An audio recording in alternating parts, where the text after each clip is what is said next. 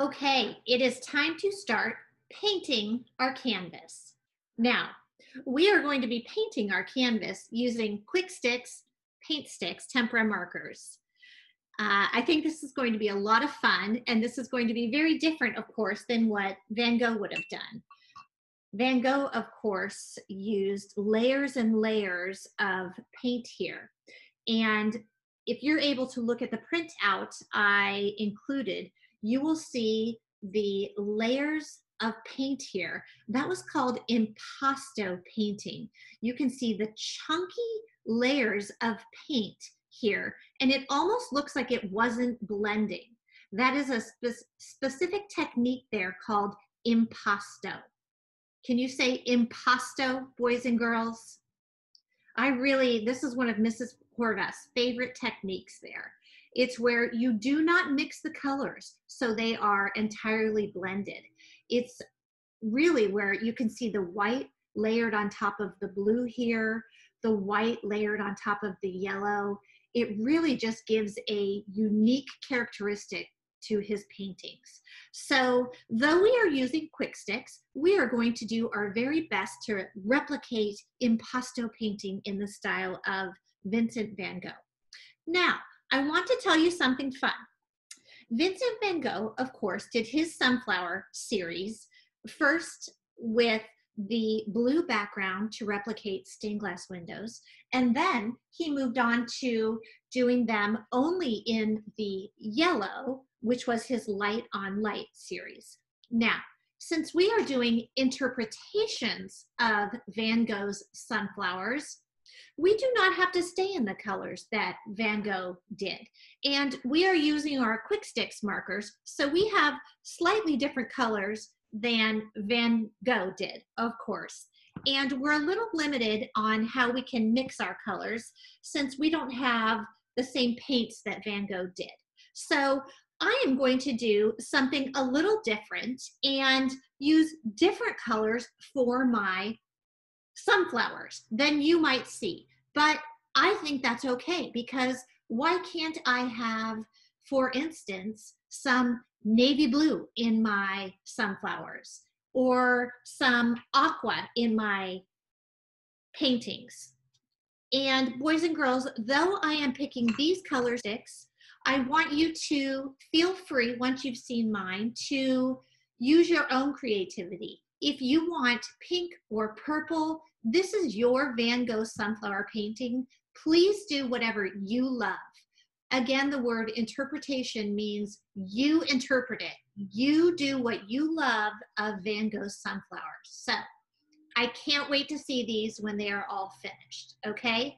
So this is what I'm going to use. I would love it if you feel like doing the same thing as me. I would love it if you'd like to do something different. Okay, boys and girls, so let's go ahead and get started. Now, I wanted to share one thing. As I was thinking about what I wanted to do, I did go ahead and grab two more colors. I have this dark orange, and I have just a typical orange.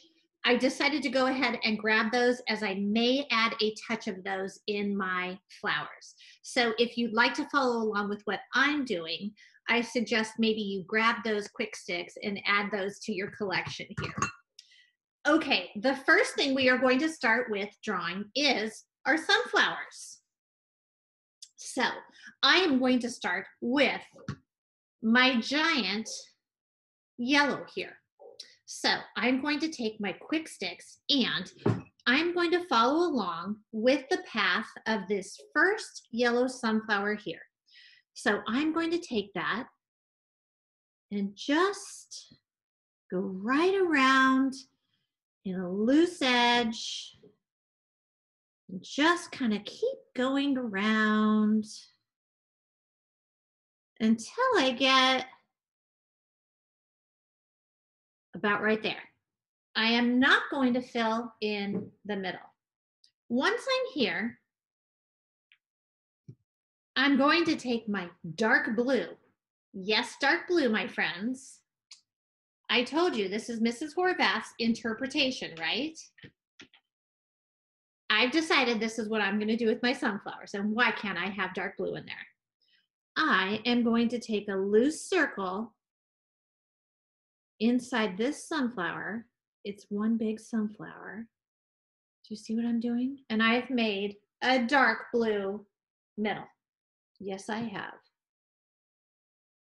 A dark blue middle right there. Now I still have a lot of white. Do you see? I haven't filled everything in. I'm going to put this off to the side. I'm using my dark blue and my yellow. Now, I'm going to take a little bit of this orange, the lighter orange I mentioned, and just fill in a few of those squiggly lines. Dab, dab. Not a lot, just some. Don't go too close to the blue or you will drag the blue. I'm really staying out here. Oh, I got a little blue. Now, I'm just going to take a little wipe and wipe right off on my Kwik Stix if I get anything on there, but that's okay. It's always okay. Just going to keep putting this orange in here. Love how this orange is mixing with the yellow. Isn't that beautiful? Okay, I still haven't gone right next to the blue and yellow. Do you see that? I'm still leaving it alone a little bit. I am going to take this darker orange. I'm going to be very careful with it because it's dark. I'm going to just take a tiny bit. I'm going to put it right next to the blue and go a little bit,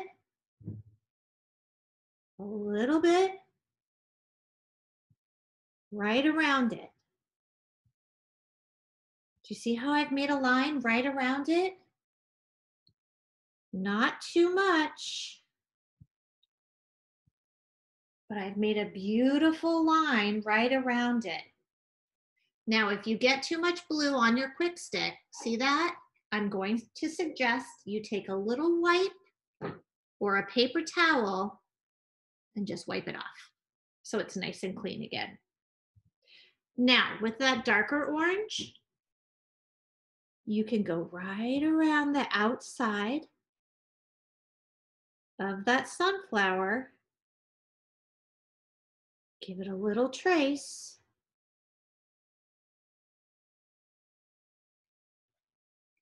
And then come back with that lighter orange and go right over it also. We are blending these colors together. We're layering colors a little bit like Van Gogh would have done. We're trying to create a little bit of impasto. Do you see how Mrs. Horvath is going back and forth using the light orange over that dark orange? And it's all over the yellow I put down first. And look at that blue in the middle. It's awfully pretty, isn't it?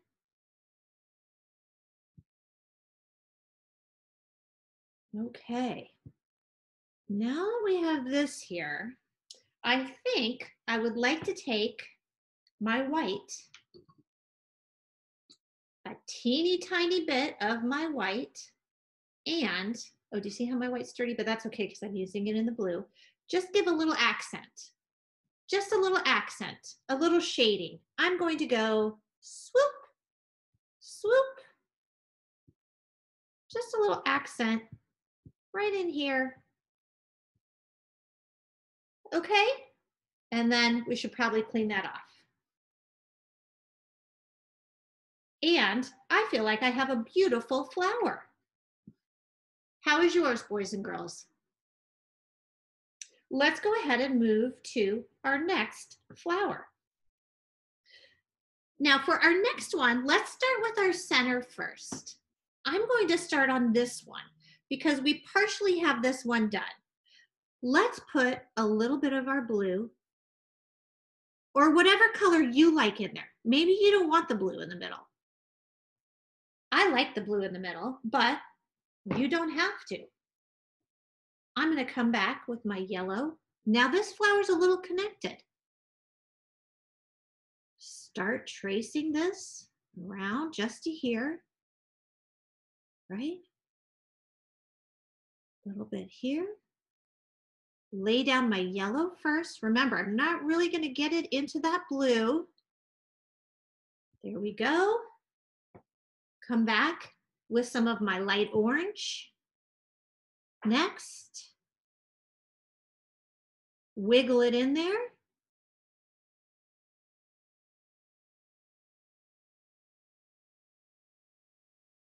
Wiggle, wiggle.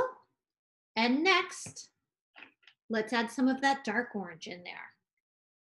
Now it can be wherever you want, right around the blue.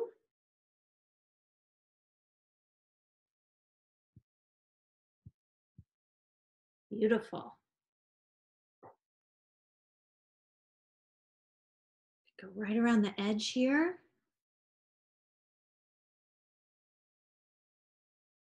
There we go. Now I need to come back with my light orange and do some blending. Let's go right over that edge.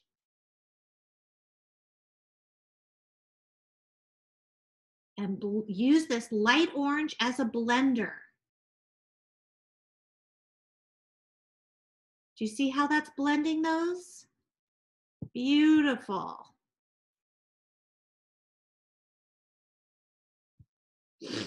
I love that. Now let's use this white for a little accent here.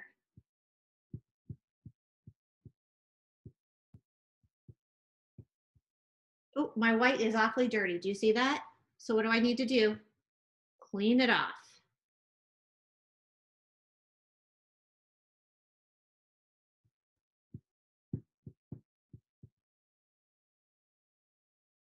There we go. And then, can you put some white in here? Boys and girls, I am going to let you do this top one. You can just watch me, okay? Here we go.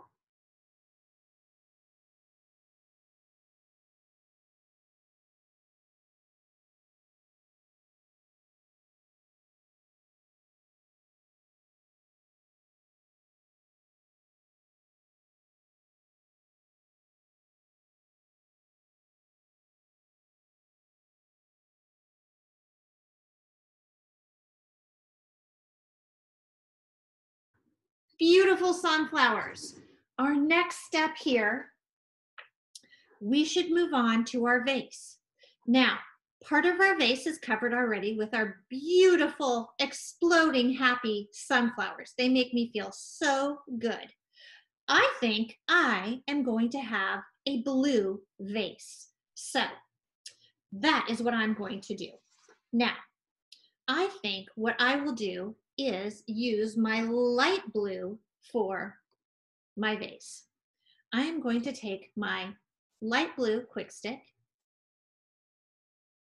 and the first thing I'm going to do is outline the rest of my vase. So let's draw a line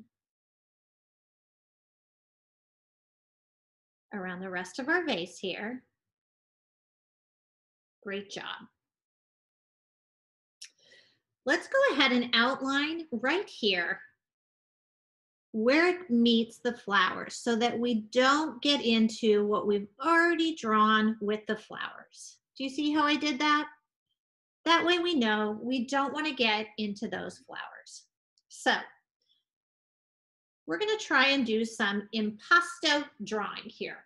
So we're going to try and do some quick strokes like Vincent maybe would have done with his paintbrush. So using our blue, our lighter blue, we're going to make short strokes just like Vincent did right here. Do you see these back and forth, vertical and horizontal strokes? let's try and do that right here. We are going to fill up our vase.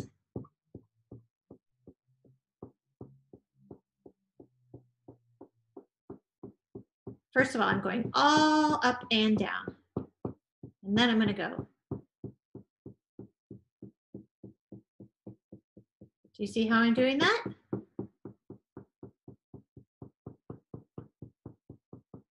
Staying all inside the outline of what we've done. Now, when you get close to the edges, of course, you're going to have to be careful, and you want to just color those. Because we don't want to go outside the lines of our vase. But still leave some white spots, please, because we are going to come back and fill those in with a different color.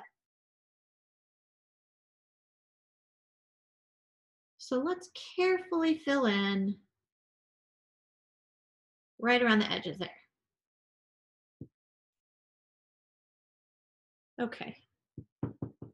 So once your vase looks something like this, if you would like to, I think I'm going to take this green and I'm going to try and add a little bit of different color on top of it to layer it like Vincent. So right over here, I think I will start making some strokes to the side like that. I love how that looks. Side. Just to the side. I think that's all I will do right there. And here I'll make a few. Go down. Look at that. That's looking great. So I've now added in some green. I love how that looks. I'm going to come back with my white now and layer on a third color. Anywhere I see some of the white canvas showing through that I didn't get with the with the blue or green Kwik Stick, I am going to dab with this white Kwik Stick. Do you see how I'm doing that? And do you see how it's magically giving me almost a Vincent van Gogh? I'm not going like this, boys and girls. I'm making short, brush-like strokes, just like Vincent would have done, almost in an impasto manner, layering my paint. So anywhere there's white left from the canvas, we don't want to overblend. Do you see how you can see the green, the blue? When you're tempted to overblend, don't do it. Leave it as is. Oh, I think it looks beautiful. Go right around the edge with my white. And there is our beautiful vase. I am loving it so far.